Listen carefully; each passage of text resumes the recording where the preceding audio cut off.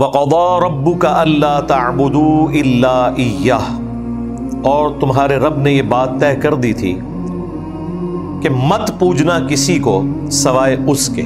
یہ پہلی کمانڈ. اسی کے ساتھ دوسری کمانڈ وَبِالْوَالِدَيْنِ إِحْسَانًا، اور اپنے ماں باپ کے ساتھ احسان کی روش اختیار کرنا. قرآن حکیم میں 5 مقامات ایسے ہیں جن میں توحید کے فوراً بعد ماں باپ کے ساتھ حسن سلوک کرنے کا حکم آیا ہے. یہ کوئی معمولی بات نہیں ہے. 5 مقامات پہ توحید کے فوراً بعد، سورۃ البقرہ میں، سورۃ الانعام کے اندر، سورۃ النساء کے اندر، سورہ لقمان کے اندر، اور یہ سورہ بنی اسرائیل. یہ 5 مقامات ہیں کہ ماں باپ کے ساتھ حسن سلوک کرنا. پورے قرآن میں ماں باپ کے حقوق کا بیان جتنا ہوا ان سب کو ایک پلڑے میں رکھیں، اور سورہ بنی اسرائیل میں یہ جو مسلسل 3 آیات ہیں یہ اس سب پر بھاری ہیں. اس میں کافی تفصیل کے ساتھ ذکر ہوا ہے. انشاءاللہ ہم اس کے ترجمے کو بھی کور کریں گے، اس پہ ٹائم بھی زیادہ لگائیں گے. اس سے ریلیٹڈ احادیث کو بھی انشاءاللہ تعالی میں ڈسکس کروں گا. ایک چیز اس میں یہاں پہ سکپ ہے جو کہ باقی جگہوں پر آئی، خصوصاً سورہ لقمان کے اندر، کہ اگر ماں باپ تجھے حکم دیں کہ تو میرے خلاف چلے یا شرک کرے، پھر تم نے ان کا کہنا نہیں ماننا. لیکن ساتھ ہی فرمایا دنیا میں معروف طریقے سے ان کے ساتھ چلنا ہے. معروف طریقہ یہ ہے کہ ان کے کھانے پینے کا خیال رکھنا، ان کے رہائش کے پوائنٹ آف ویو سے جو مسائل ہیں انہیں ایڈریس کرنا، بیمار ہو جائیں تو ان کی دیکھ بھال کرنا. یہ دنیا میں معروف طریقے سے چلنا ہے. حتیٰ کہ بخاری مسلم میں حدیث ہے، اسماء بنت ابی بکر جو حضرت ابو بکر کی بیٹی ہیں بڑی، ان کی والدہ مشرکہ تھیں اور وہ ملنے کے لیے آیا کرتی تھی. انہوں نے رسول اللہ صلی اللہ علیہ وآلہ وسلم سے پوچھا کہ میری ماں مشرکہ ہے، کیا میں اس کے ساتھ حسن سلوک کروں؟ تو آپ نے فرمایا دنیا میں معروف طریقے کے ساتھ اس کے ساتھ حسن سلوک کرنا ہے.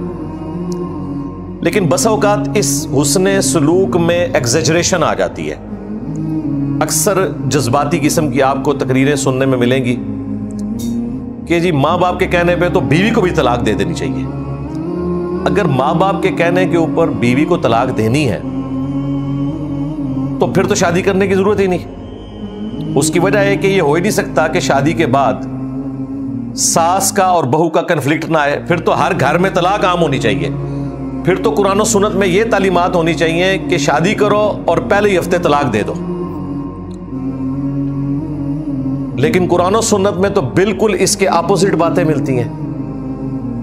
اس کا مطلب یہ ہے کہ یہ چند ایک جعلی روایتوں سے بعض لوگوں نے جو مسائل اخذ کیے یا اکا دکا جو صحیح روایتیں بھی ہیں وہ روایتیں بھی وحی کی تائید کے ساتھ ہیں. جس طرح عبداللہ ابن عمر کے بارے میں آتا ہے کہ ان کی بیوی کے ساتھ حضرت عمر کا کنفلکٹ تھا اور انہوں نے کہا اسے طلاق دے دو. انہوں نے نہیں دی، نبی الاسلام کے پاس آئے تو نبی الاسلام نے کہا کہ ٹھیک ہے تم طلاق دے دو. اب نبی صلی اللہ علیہ وآلہ وسلم کو تو وحی کی تائید حاصل ہے. وہ اگر کسی سے فرما رہے ہیں تو وہ صرف زبانی کلامی نہیں کہہ رہے. اس چیز کو نبی الاسلام نے کہیں مشروع نہیں فرمایا، ورنہ حدیثیں یوں ہوتی کہ جب ماں باپ تمہیں طلاق دینے کا کہیں تو فوراً اپنی بیوی کو طلاق دے دو. تو پھر سب سے پہلے تو سارے صحابہ کرام بغیر بیویوں کے بیٹھے ہوتے، کیونکہ یہ کنفلکٹ تو شروع سے چل رہا ہے اور جوائنٹ فیملی سسٹم میں یہ نیچرل ہے. اس کے الٹ ضرور ملتا ہے. قرآن میں بیوی کے ساتھ، بچوں کے ساتھ، ماں باپ کے ساتھ حسن سلوک کا ذکر ہے. طلاق کو آخری درجے تک اوائڈ کرنے کا ذکر موجود ہے. اور احادیث میں تو جس طریقے سے کھول کھول کر نبی الاسلام نے بیان فرمایا اس کے بعد تو گنجائش نہیں رہتی. بخاری مسلم میں حدیث ہے، عورت مرد کی ٹیڑھی پسلی سے پیدا ہوئی ہے، اسے سیدھا کرنے کی کوشش نہ کرو ورنہ اسے توڑ بیٹھو گے، اور اسے طلاق دینا اسے توڑنا ہے۔ اس کا مطلب ہے نبی علیہ السلام نے کہا ہے کہ نہیں توڑنا اسے، اس میں الفاظ ہے اس سے نفع حاصل کرو، اسے سیدھا کرنے کی کوشش نہ کرو، یعنی توڑنے کی کوشش نہ کرو، یعنی کہ طلاق دینے کی کوشش نہ کرو۔ یہ حدیث بخاری میں بھی ہے، مسلم میں بھی۔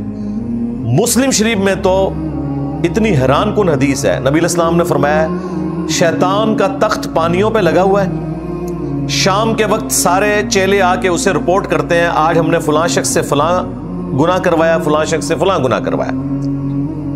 شیطان خوش نہیں ہوتا، بڑا بڑا گناہ وہ گنواتے ہیں، بدکاری کا، چوری کا۔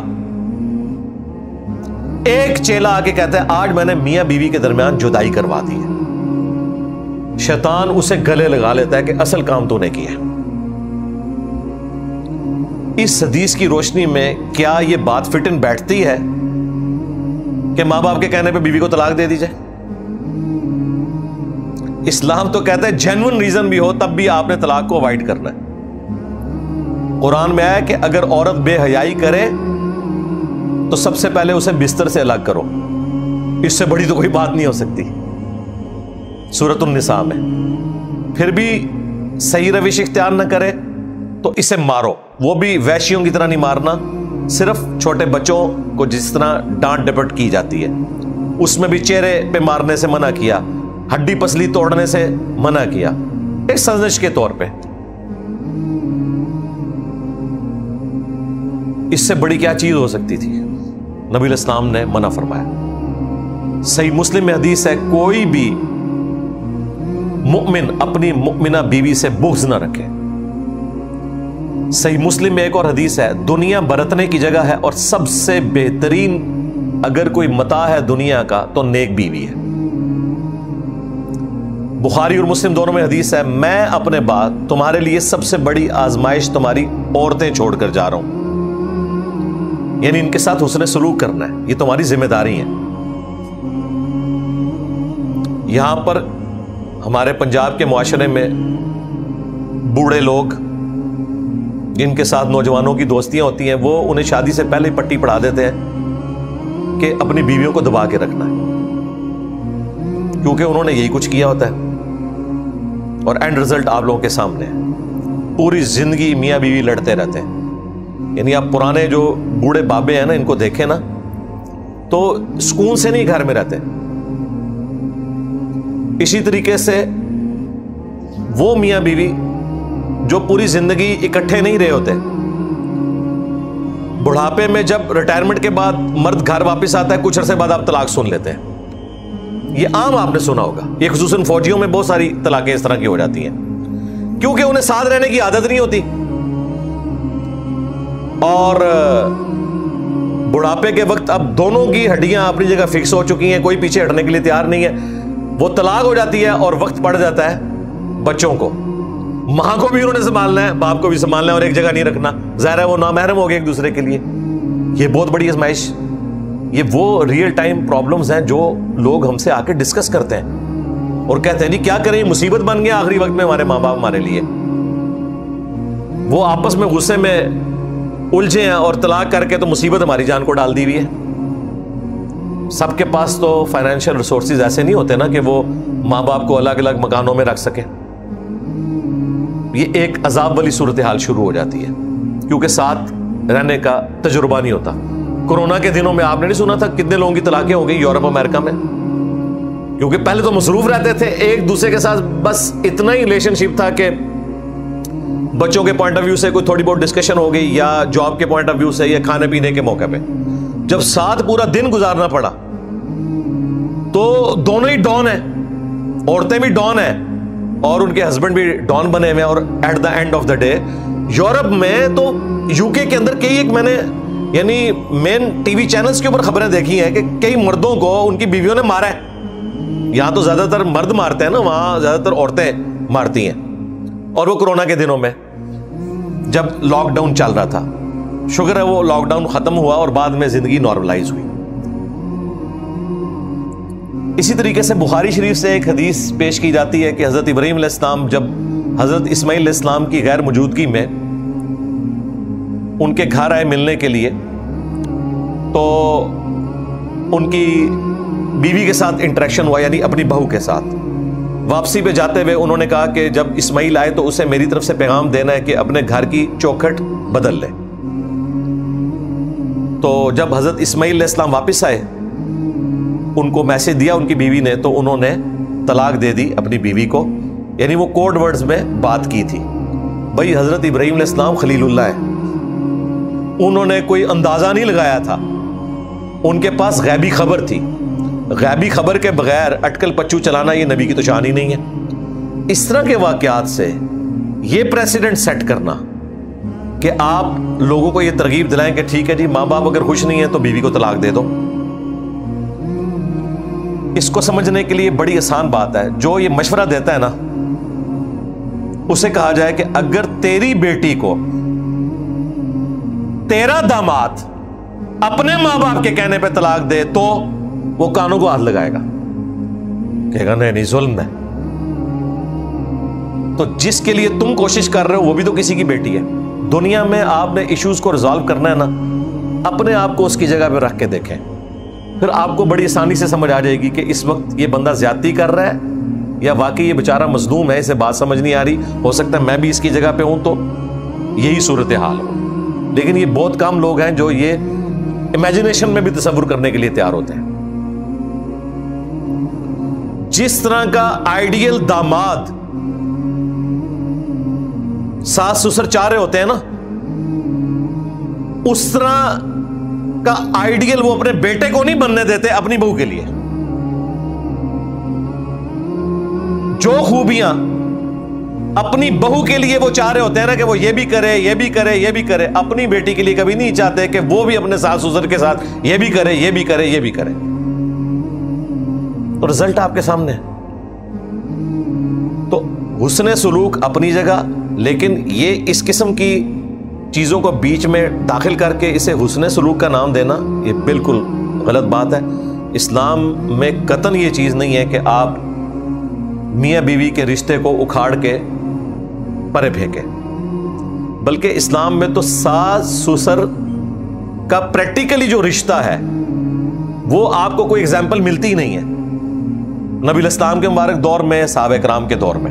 کیوں؟ وہاں ذریات کم تھی. جیسے ہی شادی ہوتی تھی ایک خیمہ الگ سے لگ جاتا تھا نئی فیملی کا، وہ الگ ہو جاتے تھے، یوں لڑائی جھگڑے بھی کم ہوتے تھے. حسن سلوک اپنی جگہ جاری ہے، وہ ذہن میں رکھیے گا. وہ بیٹے کی ذمہ داری ہے، اس نے اپنے ماں باپ کے ساتھ حسن سلوک کرنا ہے. بیمار ہو جائیں گے ان کی خدمت کرے گا، ان کے کھانے پینے کا رہائش کا بندوبست کرے گا، یہ اس نے کرنا ہے. وہ اس کی اپنی ذمہ داری اپنی جگہ موجود ہے. اس لیے ان آیات کو بیان کرتے وقت تصویر کا دوسرا رخ بیان کرنا ضروری ہے. اب آ جائیں ماں باپ کے حقوق کی طرف. 5 مقامات پہ، جن میں سے ٹاپ آف لسٹ یہ مقام ہے. ایک چیز اس میں مینشن نہیں ہوئی تھی، سورہ لقمان میں آئی تھی کہ شرک کا کہیں تو پھر ان کا کہنا نہیں ماننا. وہ امپلائڈ تھا، وہ تو بخاری مسلم میں حدیث ہے کہ خالق کی نافرمانی میں مخلوق کی اطاعت نہیں کی جا سکتی. سیدھی سی بات ہے. لیکن پھر بھی انصاف کا تقاضا تھا میں یہاں پہ کراس ریفرنس دیتا. باقی جتنی تفصیل کے ساتھ یہاں ماں باپ کے ساتھ حسن سلوک کا ذکر ہے، اتنی تفصیل نہ سورہ البقرہ میں آئی، نہ سورۃ النساء میں، نہ سورۃ الانعام میں، نہ سورہ لقمان میں، جو یہ 5ویں مقام میں آئی. ایک چیز 5 مقامات پہ کامن ہے کہ توحید کے بعد سب سے پہلے اللہ تعالیٰ نے ماں باپ کے ساتھ حسن سلوک کا ذکر کیا اور فرمایا کہ ماں باپ کے ساتھ حسن سلوک کرو.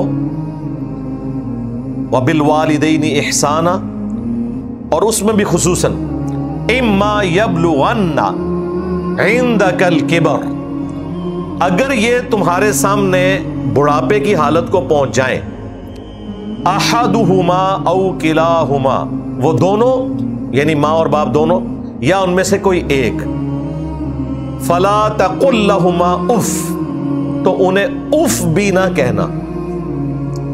یہ محاورتاً بات ہے، عربی زبان میں سب سے ہلکی بات یہی تھی، اف. جس طرح ہم پنجابی میں غصے کے اظہار کے لیے کہتے ہیں یہ عربی میں اف ہے. یہ بھی کہنے کی اجازت نہیں ہے، اوف بھی نہ کہنا. اور خصوصاً بڑھاپے کا ذکر اس لیے ہوا کہ بڑھاپے میں جا کے ماں باپ بچوں والی عادتوں کا شکار ہو جاتے ہیں. باتوں کو بار بار ریپیٹ کرنا، اس میں سننے والے کے لیے کوف بھی ہوتی ہے لیکن اس کو برداشت کرنا ہے. انہیں اف بھی نہ کہنا. میں نے تو اس میں جو سب سے آسان ذریعہ ڈھونڈا ہے نا بچنے کا، وہ یہ ہے کہ آپ جتنی مختصر گفتگو کریں گے اتنے ہی گستاخی کے چانسز کم ہو جائیں گے. جتنی زیادہ گفتگو کریں گے اور اس میں پھر معاملات کھلتے چلے جائیں تو اس میں پرابلم زیادہ کھڑی ہوتی ہے. ٹو دی پوائنٹ معاملات کو لے کے چلیں تو یہ چانسز کم ہو جائیں گے. ادروائز ظاہر ہے انسان ہے، انسان کو دوسرے انسان کی ایکٹیویٹیز کے اوپر غصہ آ ہی جاتا ہے. وہ آگے ذکر بھی آ جائے گا کہ اس طرح کبھی ہو جائے گا. اگر تم بدنیت نہیں ہو نا، جان بوجھ کے ایسا نہیں کر رہے، تو اللہ تعالیٰ بخشنے والا مہربان ہے.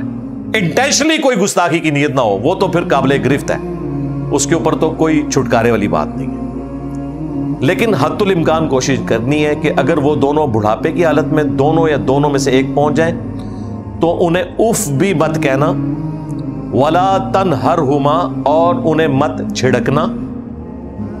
اب یہ ہمیں ویسے آکورڈ لگ رہا ہوتا ہے کہ ماں باپ کو کون جھڑکتا ہوگا، لیکن یہ ٹی وی پہ آپ دیکھ لیں کس طریقے سے خبریں آتی ہیں، ویڈیوز بنی ہوئی ہیں.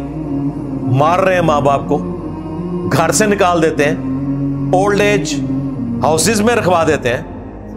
یورپ امریکہ میں اگر رکھواتے ہیں تو مار پیٹ کے نہیں رکھواتے، وہاں کوئی مارنے کا سوچ بھی نہیں سکتا. وہاں پرابلم الگ ہے کہ وہ ذمہ داری اٹھا نہیں سکتے، اور وہ اپنی جگہ جسٹیفائی ہیں کیونکہ ان کے ماں باپ نے بھی بچپن میں ان کے ساتھ اسی قسم کے سلوک کیا ہوتا ہے. وہ اپنی لائف بھرپور گزار رہے ہوتے ہیں اور پیرلل میں بس کبھی اسکول بورڈنگ اسکول میں داخل کروا دیا، پھر جب وہ کہتے ہیں اب ہم ان کو اسکول میں داخل کروائیں گے. ہمارے سب کانٹیننٹ کے معاشرے میں جو ماں باپ کا ایک گہرا رشتہ ہے اپنی اولاد کے ساتھ، تن من دھن لگا دیتے ہیں. جتنے بھی آپ کو کامیاب لوگ نظر آ رہے ہیں ان کے پیچھے آپ کو سب سے زیادہ کنٹریبیوشن ان کے ماں باپ کی نظر آتی ہے، فائنینشیل بھی، اخلاقاً بھی، ہر لحاظ سے. تب وہ کسی مقام کے اوپر پہنچتے ہیں. یہاں تو معاملہ ہی ڈفرینٹ ہے. یہاں تو یعنی پھر وہ جسٹیفائی ہے یہ چیز کہ اولاد کا کام ہے کہ ماں باپ کے ساتھ حسن سلوک کرے. وہاں کا معاملہ ایک ڈفرینٹ ہے. تو جھڑکنا بھی نہیں، وَقُلْ لَهُمَا قَوْلًا كَرِيمًا، اور ان کے ساتھ بات نرمی کے ساتھ کرنی ہے، رسپیکٹ کے ساتھ کرنی ہے. وَاخْفِضْ لَهُمَا جَنَاحَ الذُّلِّ مِنَ الرَّحْمَةِ، اور اپنے بازو کندھے جھکا کر رکھنے ہیں عاجزی کے ساتھ. یعنی اس کو لفظی ترجمہ تو یہ ہے کہ اپنے پروں کو بچھا کے رکھنا ہے، جیسے ایک ماں بچوں کی حفاظت کرتی ہے یا ایک مرغی اپنے چوزوں کو اپنے پروں کے نیچے لیتی ہے. اس طریقے سے ماں باپ کے ساتھ بڑھاپے میں سلوک کرنا ہے. جناح الذل من الرحمہ، رحمت کے ساتھ. وَقُلْ رَبِّ ارْحَمْهُمَا كَمَا رَبَّيَانِي صَغِيرًا، اور ان کے حق میں یہ دعا کرنی ہے کہ اے رب ہمارے ان دونوں پر رحم فرما جس طرح انہوں نے بچپن میں مجھے پالا تھا. یہ دعا یاد ہونی چاہیے. تشہد میں پڑھیں، آگے پیچھے پڑھیں اپنے ماں باپ کے لیے، رب ارحمہما کما ربیانی صغیرا، اے رب ہمارے ان دونوں پر رحم فرما جس طرح بچپن میں انہوں نے ہمیں پالا تھا. اس کو اگر جمع کے صیغے سے پڑھیں مزید، رب ارحمہم کما ربیانی صغیرا، اے رب ہمارے ان تمام پر رحم فرما. اب یہ جمع کا صیغہ ہے، یہ 3 اور 3 سے زیادہ کے لیے. عربی میں جمع 3 سے شروع ہوتی ہے، یہاں تثنیہ کا صیغہ ہے ان دونوں پر. رب ارحمہما، ان دونوں پر، رب ارحمہم ان تمام پر. اس کو جمع کے صیغے سے بدلیں گے تو اس میں آپ اپنے دادی، دادا، نانی، نانا وہ بھی سارے شامل ہو جائیں گے. اور یہ سنت ہے کہ جمع کے صیغوں کے ساتھ دعا کی جا سکتی ہے. نبی علیہ السلام کی کئی دعائیں ہیں جو سنگولر کے صیغوں کے ساتھ ہیں اور صحابہ کرام نے انہیں جمع کے صیغوں کے ساتھ پڑھا ہے. بعض اوقات تو نبی علیہ السلام نے بھی ان کو جمع کا صیغہ کر دیا، جس طرح اللہم اجرنی من النار احادیث میں آیا ابو داؤد کے اندر. ہم اسے جمع کے صیغے کے ساتھ پڑھتے ہیں اللہم اجرنا من النار. یا حیو یا قیوم برحمتی کا استغیث، الف کے ساتھ حمزہ سے پڑھیں گے تو سنگولر کا صیغہ ہے، نون کے ساتھ پڑھیں گے برحمتی کا نستغیث تو جمع کے صیغہ ہو جائے گا۔ اللہم اہدنی فی من ہدیت سنگولر کا صیغہ، اللہم اہدنا فی من ہدیت پلورل کا صیغہ۔ صحابہ کرام نے جمع کے صیغوں کے ساتھ صحیح ابن خزیمہ میں موجود ہے، ابی ابن کعب جب وطر کی جماعت کرواتے تھے تو اللہم اہدنا فی من ہدیت وعافنا فی من عافیت جمع کے صیغوں سے اینڈ پہ دروشی بھی پڑھتے تھے۔ تو رب ارحمہم کما ربیانی صغیرا، اے اللہ ان میرے تمام آباء و اجداد پہ، ماں باپ، دادی دادا، نانی نانا، سارے شامل، رحم فرما جس طرح بچپن میں انہوں نے مجھ پر رحم کیا تھا۔ کتنی بیسٹ دعا ہے، یعنی ان کے احسانات کا بدلہ تو ہی دے سکتا ہے۔